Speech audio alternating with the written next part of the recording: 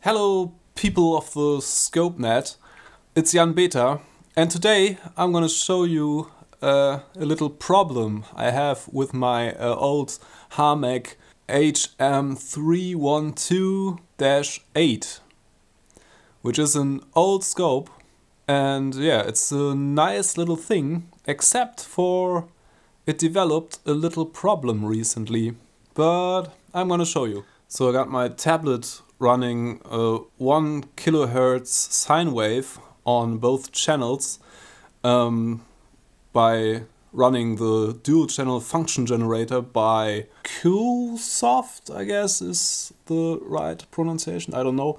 I highly recommend this. This is a really good function generator that is really usable.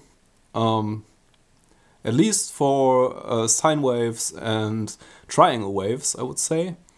You need some kind of BNC adapter, like I have here, to connect this to something.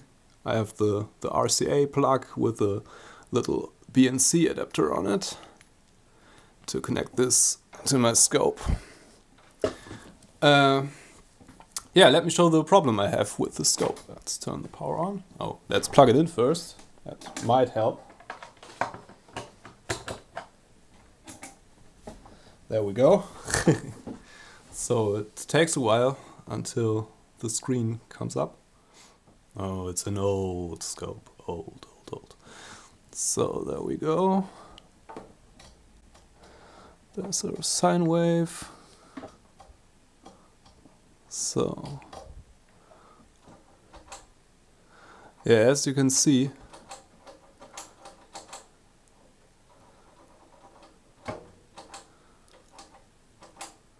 it had the problem that there were ghost lines here if I pushed the TV button. That seems to be alright again. Yeah, you see, I don't know if you can see that. If I push the buttons here, there's some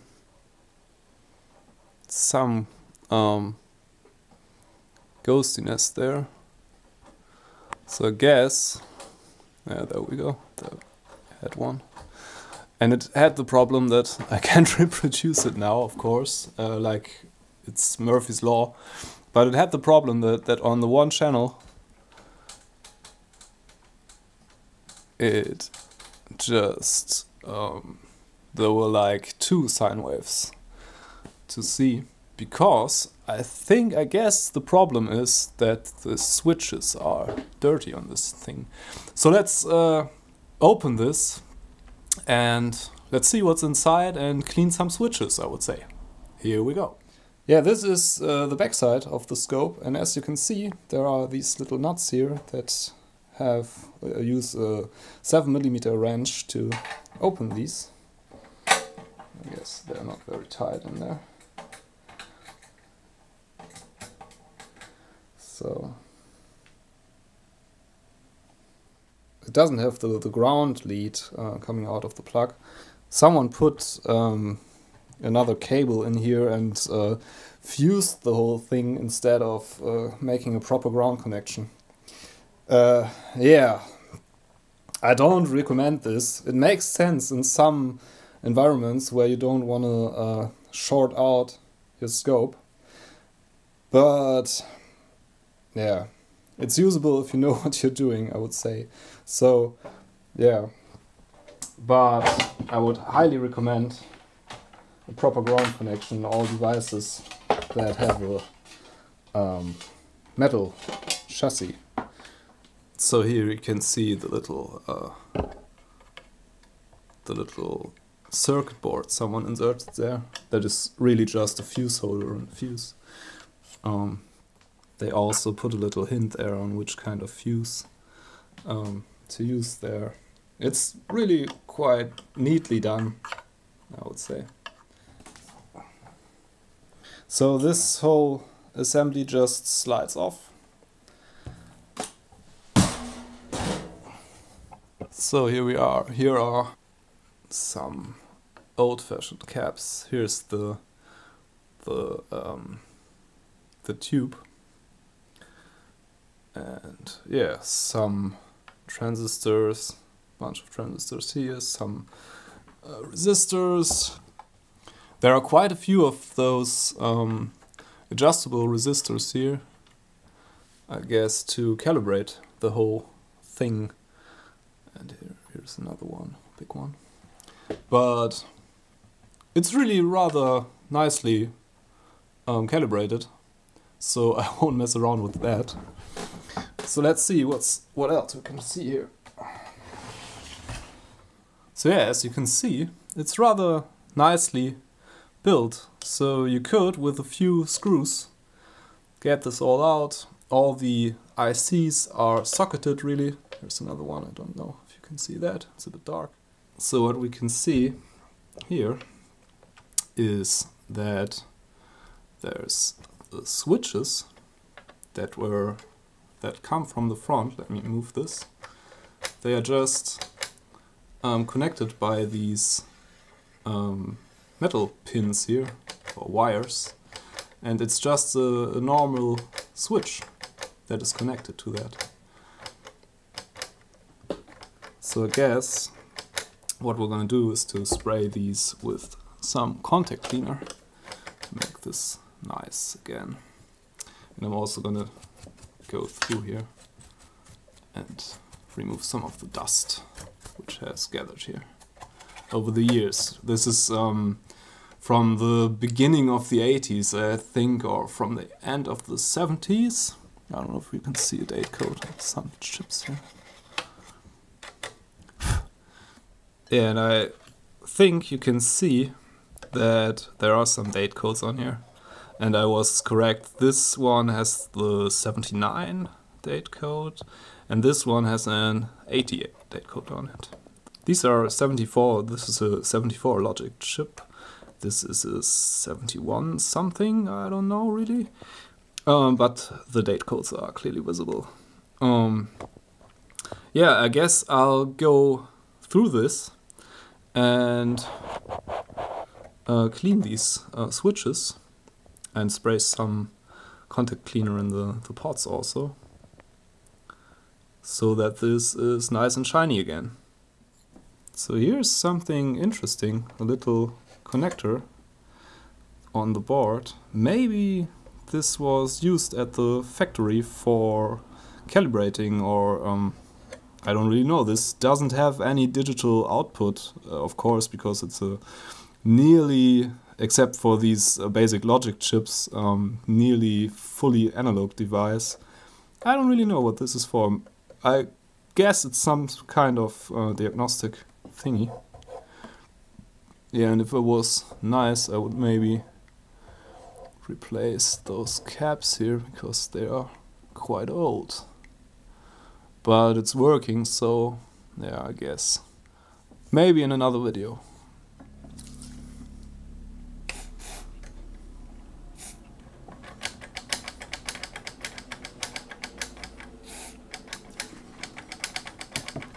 I do it the same as I showed you with the amplifiers I'm usually repairing. So I guess I just spray everything I can find here.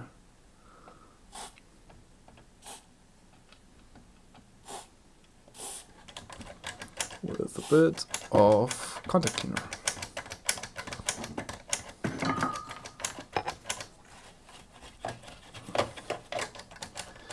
By the way, the middle one here is the one I suspected to be a bit dirty. So I'm gonna spray that, give that an extra spray, I guess. So then I'll turn this around. So I guess it's nearly the same. Here are some more switches I can spray.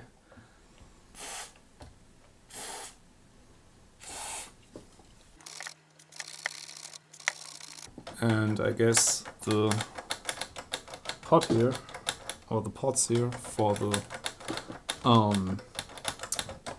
Y positioning, it is. They are really good. They are closed pots, I guess.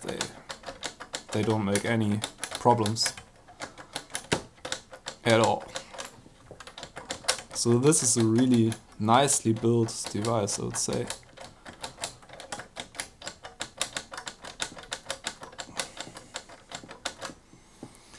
And for the age, it works really, really well still. So I guess spray some of those. So here is the underside, and as you can see, it's very old school circuit board, and there's the big timer switch for the time base, which is really looks really sturdy, and yeah, it still works very well, so no complaints there. So here's the whole assembly from another angle, and these are the rotary switches for the voltage per division, the height of the curves. There's some styrofoam still in there, which I'm just gonna blow out. Yeah, this thing came packed in a really crumbly styrofoam thing, so I had when I opened this the first time, it was all full of styrofoam, so I'm glad I had that all removed, I guess, except for these little remnants there. Yeah. So I guess that's about as far as we can get here. So let's reassemble this and see if it still works and if it works better than before.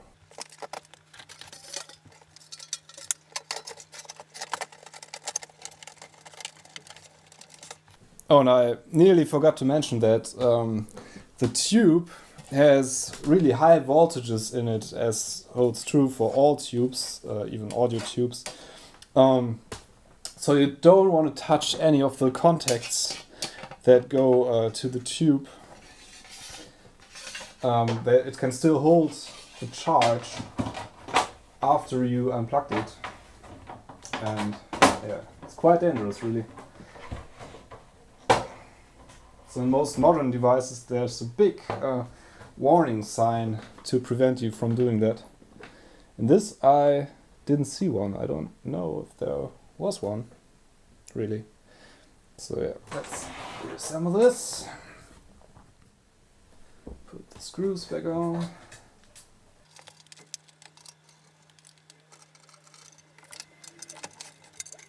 So I'm giving it a bit of a fastening, but not too tight, I guess, because yeah, I just don't need to. This is really sturdy in it, without really breaking the screws.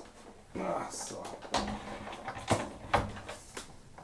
A bit dusty from the front, maybe I could clean it up a bit. So let's reconnect everything and see what it does. So the function generator is running, and yeah, let's just see. Maybe this still works, won't explode, and works even better than before. At least it doesn't have any problems with the contacts anymore, I guess. No ghost images whatsoever. Yeah, this works really nicely now. Trigger on the second. Yeah, and it seems that this, and maybe we could also spray these a bit.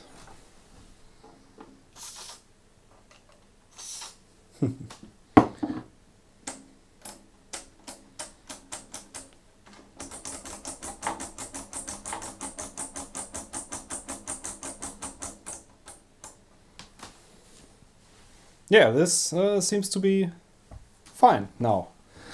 So the problem I encountered was a little problem with this switch to put it into TV frequency mode, which had a little, it was just a little dirt on the contacts, I guess. So yeah, that was our little look into the Hameg HM312-8 from 1980, I guess it is. Yeah, I'm quite in love with this scope. It's a simple scope with, I think it's a 20 megahertz scope, purely analog, as you saw inside. Yeah, but it's for repairing audio stuff and stuff like that. It's really sufficient, and I'm quite in love with the look and feel and the build quality of this. That was the time when things were built to last forever, and yeah, this lasted for 36 years at least. So yeah, I guess this is quite a good thing, and yeah, I like this a lot.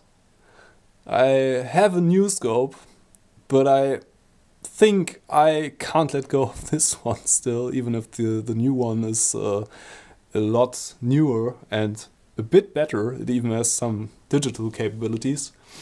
But yeah, I won't do more spoilers now because that must go into another video, I guess.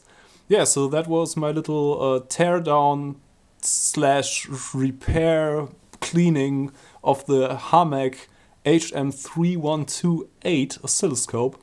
I hope you enjoyed this and there were some interesting parts to see.